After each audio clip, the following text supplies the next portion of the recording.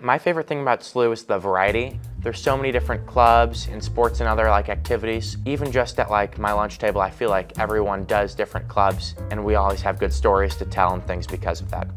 It's awesome that any of our students can find something that they are interested in. It allows our students to form who they are outside of the classroom, and so they learn how to do new things. They discover new leadership skills that they wouldn't discover just in the classroom. I remember when Joe Schulte came to me and said, I think I'm going to have a juggling club. I said, you're going to have a what? He said, there's 3 or 4 kids that would like to meet and juggle things.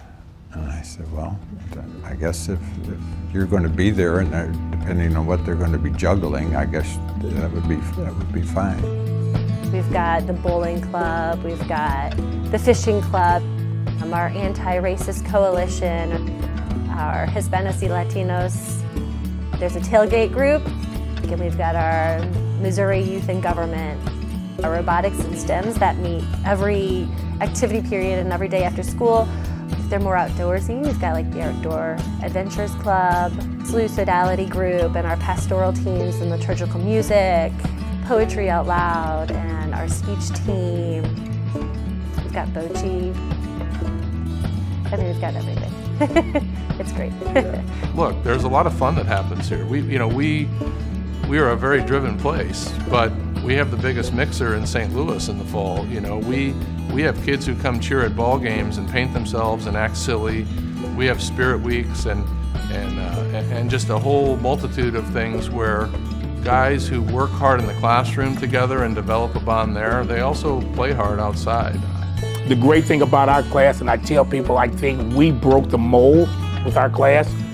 We get to know each other by communicating. So we would have the white kids go to North City, to Ville, to go to parties over there. We would go to West County and have parties out there. I had many of the students, my classmates, go to my mom's house for dinner. We ate, in the Ville. One of the streets over in the Ville was called Wabada. And they used to kid us about, oh yeah, let's go to the party on Wabadaba. So there is something about the culture of this school that's hard to put your finger on. It's deeply embedded in the place. People are proud to go here when they go here, and they do make lifelong friends.